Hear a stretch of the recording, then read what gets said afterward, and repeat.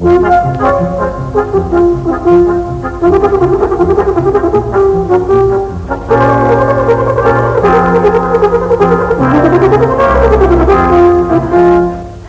British Broadcasting Corporation presents radio's only card game, Dealing with Daniels, and to conjure it all up for you is the man himself, Paul Daniels.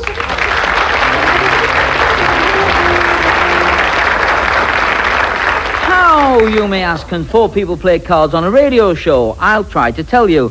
I'm using a short pack, having discarded all the twos, the threes, the fours, the fives, and the sixes. And I'm the only one who can see the pack because each card's got a question on it.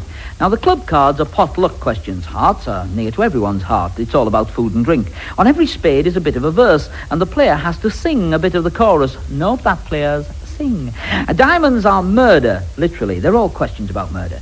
The inventor, Ian Messiter, not a million miles away from my left elbow, says that part of the object of the game is to confuse the players.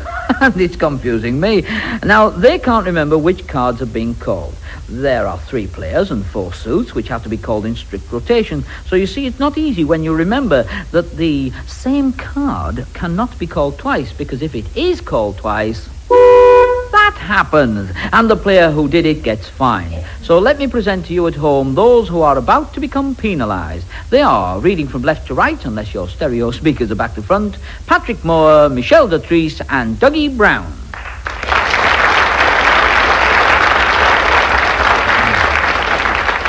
Welcome, players, and let me tell you that the questions on cards 7 to 10 inclusive are worth 1 point each. The royal cards, Jack and King, they're worth 2 points, and the aces, well, as you well know, they're almost impossible, so they're worth 3 points.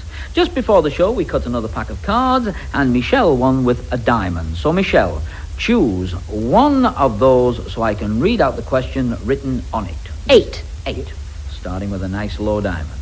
What was the relationship between Crippen and the woman he murdered? Poor. That's why he murdered her. Yes, I can understand that, but...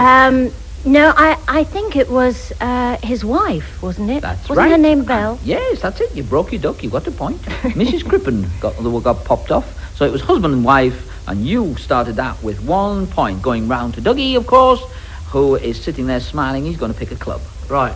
Not in the northeast. No.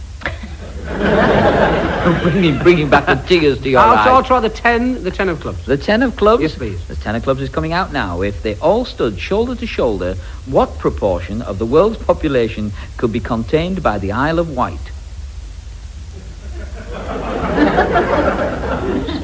1%. 0.01%. Not quite. It's actually 100%. All of it. The whole population of the world, shoulder to shoulder, could stand on the Isle of Wight. There we are. Well, that's all right, because there'd be a lot of places to birdle in China, wouldn't there? I think last summer, I went over there once, I think it was. Well, we come to you, Patrick. We come to you, and you're on hearts. Yes, I'm a heart. Very well. I'll be bold, shall I? 9. 9 of hearts. 9. A milk pipeline runs from Ameland or Ameland to Holland 10 miles away, carrying 12,000 gallons of milk a day. What happens if it's pumped too fast? I would say the cows in Emmeline get awfully thin. And is that right, or...? No. No, it isn't. No. Well, I would say then probably the milk would turn to something, I don't very like myself very much, yogurt or something like that. Well, I'll give you that. It turns to butter, in fact. It turns to same butter. thing. Close to yogurt. Same thing, yes. Next door but one, yes. So we go to Michele Dotrice on spades. An 8. The 8 of spades says... Oh, this is, of course, our song bit, you know. Now, you've got the first of the song bits. Now, it starts... I'm not allowed to tell you the first bit. It's a clue. I've been blue since I've been away from you. I can't wait till I get going. Even now, I'm starting to call... Oh... You beautiful doll, you great big beautiful doll. No. Didn't go very well. Back to a club in the northeast again. Yes, that song. No, it's California, Here I Come, right back where I started from, which in your case was a club in the northeast. No, we move on, of course, to Dougie with diamonds. Oh, the king of diamonds. The king of diamonds for Dougie. And this is, of course, for 2 points, James Cam all right? Yes. C-A-M-B. Both James Cam, convicted of the murder of a girl on the Durban Castle, and John George Haig, convicted of the murder of Mrs. Durand Deacon, had the same mistaken idea about murder. What was it? This is very strange because this is one of the questions I don't know the answer to.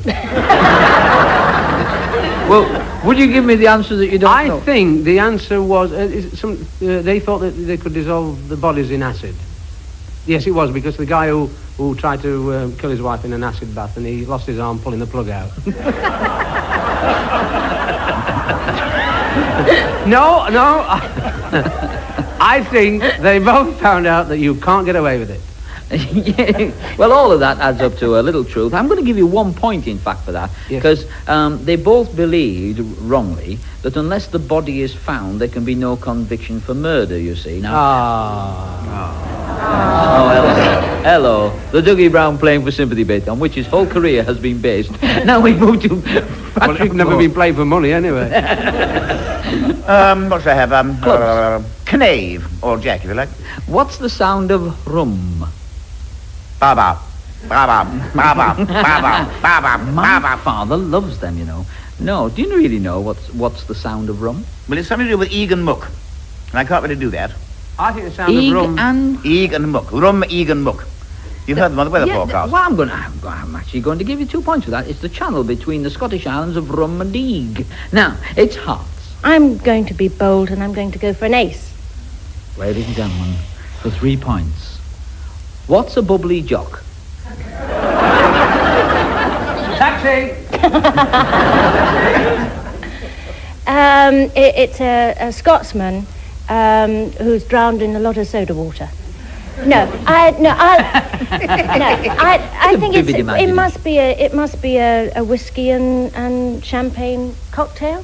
Very close. It is, in fact, a turkey. So we move on.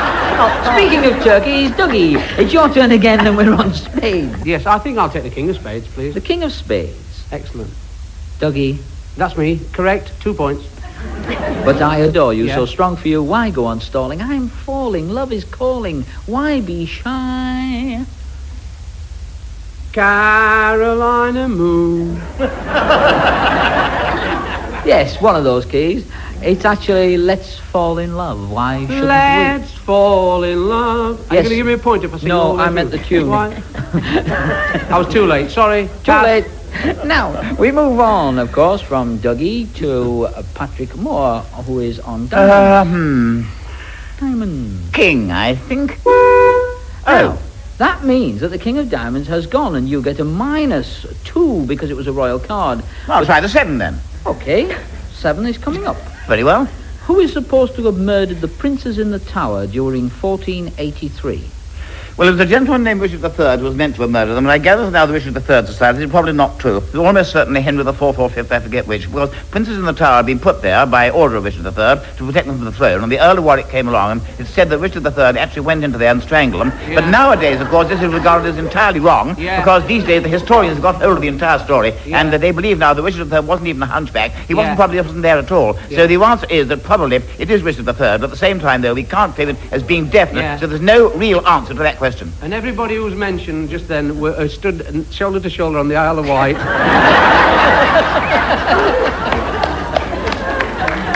Well, it's got Richard III on here, so I'm giving you the point whether you agree with it or not. So, Michele Dotrice, you are on clubs, honey. 8. The 8 of clubs, yes. Now then, I want you to listen to this very carefully and tell me it's a sound effect, and tell me what you think it is. Here it comes.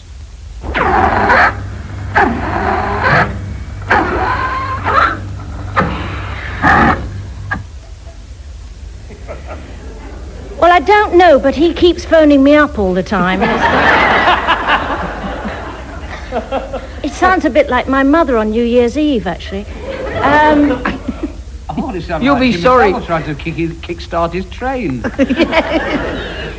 No, it's obviously some machine of some sort, and is it something to do with milking? A milking machine badly fitted to the teats. Very good. Amazing. Was the lady Dolly Parton? Was No, if you remember, Michelle did say it sounded like her mother at Christmas. I don't know. The brain boggles. And we move on to Dougie, and Dougie's on hearts. The 10. The 10 is still here. Why are coffee beans not beans? There has beans. No? Well, I would like to know what they has beans when they were not beans. They're seeds, aren't they? Seeds? As in tennis. Tennis seeds. Well, because I know that John McEnroe is going to be signed up by that coffee firm to join Gareth Hunt, Una Stubbs. And he should be stoned, shouldn't he? Yes. Yes. Give You're us a right, point. they are stones. Now, they have a red cherry-coloured fruit. I'm going to give you a point for that. Right, let's move on to Patrick and spades. 9, please. The 9 of spades. Now, this is a song, of course. Oh, dear.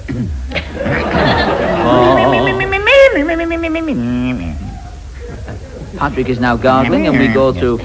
Though old years turn to new, my heart keeps calling you.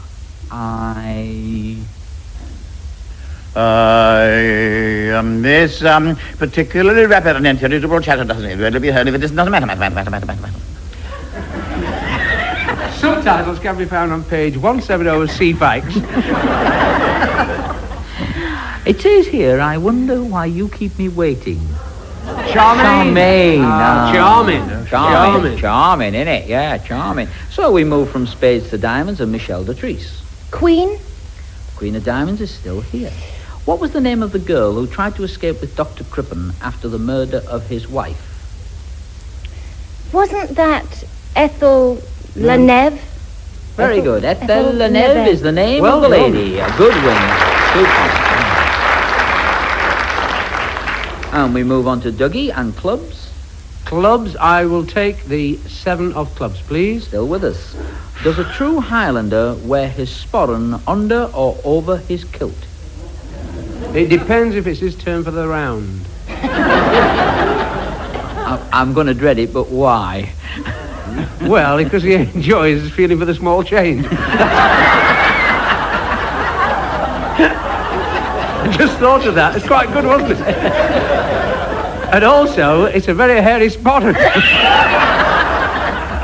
That'll tickle your fancy. What was that again? Does he wear it over or under his kilt? I think that's a trick question because I don't believe... You know the difference between a Scotsman and a coconut? No, what is the difference between a chocolate? You can get a drink out of coconut, can't you? Oh. No, I don't think that a true Highlander Scotsman has a sporran. Well, no, actually, it's got on here part of what you've already said. He wears it over his kilt. Patrick, and he's on hearts? Food and drink, king. The king? King. Sure. What colour do some supermarkets use to illuminate the meat to make it look more appetizing? Absolutely anything. They couldn't make it look less appetizing. I would say, on the whole, probably pale green with yellow flecks. No, that's the cheese. No, I would say probably infrared or something like that, or ultraviolet or something. No, it's actually pink. Well, that is infrared. Well, no. Infrared is pinker than pink. I'll get 3 points. Is it? No, when you're playing snooker, if you're infrared, it's only 1 point. It's 6 points. Well, I'll send him a 6 points. So we move on to Michele and spades. 7. Not a soul to tell our troubles to. And when it's 12 o'clock, we climb the stair, we never knock. 'Cause nobody's there, just... Me and my shadow, all alone and feeling blue. There will be a silver collection afterwards. You got it right, you got it right. Aided there by the Luton Girls Choir. And we now move on to Duggie Brown, who has also been aided by the Luton Girls Choir, and he picks diamonds. Diamonds are murder, so I'm going to take diamonds. I think I shall take... I'll probably try for the one with the jack. The jack is still here, lucky old you. What was the surname of the man convicted of the series of murders known as the Brides in the Bath? I'll tell you what it was. Cleverly. George... something cleverly. No, it's closer to that name you use when you go into hotels. Smith. Smith, that's right. John Joseph Smith. Ladies and gentlemen, with 2 points. Mr. Duggie Brown. How well I know you. And we move to clubs, and we move to Patrick. 9, please. The 9 of clubs is still here. If you're standing on the side of a hill when a bull starts to chase you, which is the best way to run? I think Away from the bull, ruddy fast. looking at Patrick, you should address that question to the bull. I think the extra answer is uphill, isn't it? No, that's the wrong way. Downhill. Well, you downhill. I mean, wait a minute. If the bull is running uphill, you run downhill. So the answer's right. It doesn't say which way the bull's running. It says if it starts to chase you. It entirely depends which way the bull is running, whether you run uphill or downhill. Well, that was the whole point you of my circle question. round the bull, and then you head off down the hill because its front legs are shorter than the back, and this makes it difficult for them to run My down. front legs are not shorter than my back legs. Quite what you mean. Personally, I think that's a lot of bull. You? And we go to Michele Dotrice, and she's going to pick a heart. I'm going 7 again. I'm going low. 7 of hearts. Some Mohammedans say that the eating of what will produce 1,000 good works? The eating of 1,000 oysters. You should be so lucky. There must be a gag there, but I don't think I'll bother. No. Dates. No? Melon. Back to the oysters. No, it's melon. Melon? I was on a date last night. I had a dozen oysters and only 4 worked.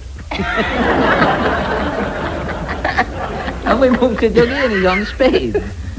Queen of spades, please. Queen of spades. She ran to the man who had led her so far astray, and from under her velvet gown she drew a gun and shot her lover down, madam. Madam, Mr. Otis regrets she's unable to dine lunch today. Getting clues from all over the room. Otis regrets. Yes, he even managed to pick up Miss Otis on the second version. Yes. You're right. Miss Otis regrets she's unable to lunch today for 2 points. That's right. And we move on to Patrick. Now, Patrick's on diamonds. 10, please. 10. Edith Thompson was convicted of the murder of her husband in 1922, but who killed him? Mr. Bywater. Spot on. Her lover, Frederick Bywaters, did so. Good answer. Michele Dotrice. You're on clubs. I'll go 10. 10 of clubs. Now, that means, of course, that you've lost a point. Now, don't worry too much about these minus scores coming in, because you have got a joker and you can play it later in the game. But that's why all the studio clocks are being covered up, so you don't know how late in the game it is. Clever, isn't it? Yeah, oh, it's me again. Oh, right, you're yes, allowed I'm two going more to go for an ace. The ace of clubs is still here. To the nearest minute, how long does it take a giraffe to run a mile? I'd say 2 minutes. Which is exactly right. To the nearest minute. How long does it take a giraffe to run a mile? 2 minutes. That's spot on. Real answer. 3 points. Follow that, Duggie Brown. Follow that. I'm on hearts. Hearts of food and drink. Then in that case, I should take the King of Hearts, please. The King of Hearts. You lose 2 points. Okay, well, in that case, I will try a different heart, the 9. The 9 of Hearts. You lose another point. Well, I will try then this 8. The 8 of Hearts. It's still here. Oh, I've cracked it. Within 10 tons either way, how much food does the average person eat in a lifetime? Oh, here we go. We're back to the Isle of Wight again now. I will say 55 tons. No, we did say within 10 tons either way, and it's actually 70 tons. Oh, I was 5 tons off. I was on a diet that week. I knew I'd have trouble with you. Patrick Moore, spades. Oh dear, spades again. 7. 7. Now, where's the 7 gone? 9. 9. 8. And that's your 3 goals. So, Fiddle, fiddle, fiddle. Michele, Yes. you are on spades. A 9. 9 of spades. You lost 1. Ace. Ace of spades, going for the hard one. The master came down, there were tears in his eyes, and he tried hard to smile as he said, There's trouble at mill. Castle. Does your chewing gum lose its flavour? Does your chewing gum lose its flavour? Telephone wanted what? Not Telephone wanted. No. Dinner for one, please, James. Madam will not be dining. That's the one. I think I was her sister's So a bit that there. was 2 points for Michelle and 1 for Duggie. Shouting in her ear. Anyway, we move on, of course, to Duggie, who's on diamonds. Should I try the Queen of Diamonds? Queen of diamonds. Or perhaps instead, I will try the 10, please. Or perhaps... that's a good idea. Yes. And now I shall... all those courses have gone, so I shall try something different. I will try the 7, please. The 7. That's your 3 goes up. We move along to Patrick, who is now... by the way. King. What's the meaning of hors de combat? Hors de combat. Well, it can mean, of course, a very old horse, but means actually rather out of action. Like some things I can think of at the Incapable of moment. further fighting. In fact, it says on here, out of action. Yes, so out of action. spot on. It's 2 like points. it's We're going to move to Michelle and Hearts. I'll try 9. 9. You Oh, lost one. no, I won't then. I'll try a queen. How do you make Bloody Mary? I'll say it's tomato juice and vodka. And that's 2 points. Very sorry. So now we move on to the inscrutable Brown Yes. and Spades. Spades is your song bit, so I think at this conjuncture I will play my joker and get rid. How many? What can I have my score, please? Well, so far you see you've got 7 minuses and 7 pluses. So if you play your joker, now the joker gets rid of all those minuses for you, and you've got 7 plus points. So you've now played your joker. You can't play it again. From now on, any minus points will be taken off your score, dear boy. Go on then. We're on song bits. Well, I'll try the ace, please. The ace. The spades. 3 points. Go. The 10 of spades, please. The 10 of spades is still here. You'll be excited. Now I greet the day and complete the day with the sun in my heart. All my worry blew away when you taught me how to say... Good night, sweetheart. I don't know whether I can give you a clue on this one. I'm going to sit right down and write myself and...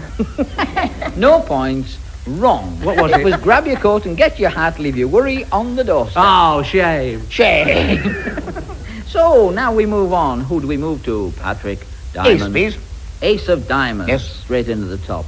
What was odd about the last portrait painted of the son of Charles II, the Duke of Monmouth, who was executed in 1685? It was painted after he was dead, therefore he lacked a head. He was executed, you know. the I'm going to paint- play. And at this stage, I'm going to play my joker. Pardon? Pardon? Funny place to play it. Anyway, you had 5 minuses and 7 pluses. You now have 7 pluses. Thank you. And I'm going to only give you 2 out of the 3 possible points there, because it was even gorier than that. After execution, someone thought his portrait should have been painted, so they sewed his head back on. And then they painted the picture. What sort of stitching did he use? I don't know. Overlock. And it's Super glue. Super glue. Yes, it's now in the National Gallery. Super, yeah. So there you go. If you want to get a head, get a painter. Right. So now we move on, of course, to clubs and Michelle. 7. The 7 has gone. You've lost a point. Queen. The Queen is still here. Which Duke was known as Conky? Conky. Conky. Wasn't it Wellington? Correct. And that's 2 points for Michele Dotrice. Duggie Brown, you're on hearts. 5 of hearts. The 5. We don't play the 5. Just testing. We go down to the 7. Just testing. I should knock one off you anyway. Oh, no. I'll take the 10 of hearts. The 10 of hearts. And the ace. The ace. 3 points off you. So, what a lot of points you've lost, and you've already played your joker. So we move to spades, and of course it's Patrick. 10. 9. 8. I'll name that tune in 3. Okay. So we go to Michelle. That hooter sounds better than Patrick singing, actually. That could well be true, yes. Michelle. Diamonds. Diamonds. Murder. I think I'll try an ace. Oh, I won't then. 7.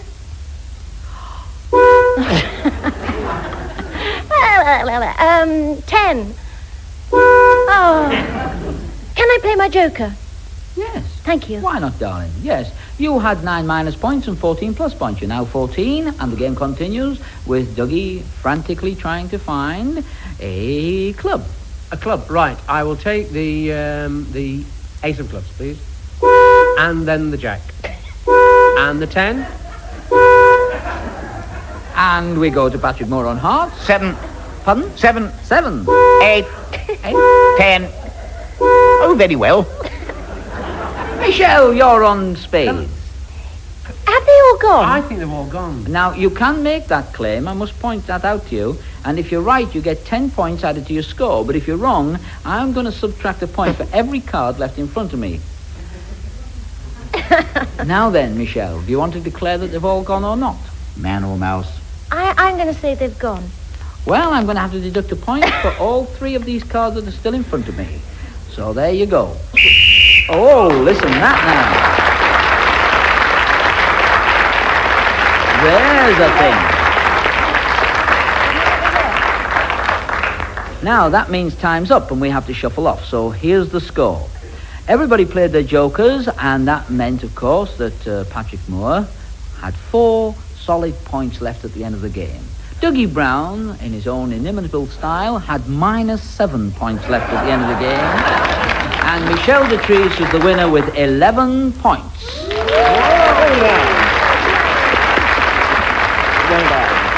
So it's goodbye till next time, next week, when I hope you'll pull up a chair and we'll have another game. Goodbye for now.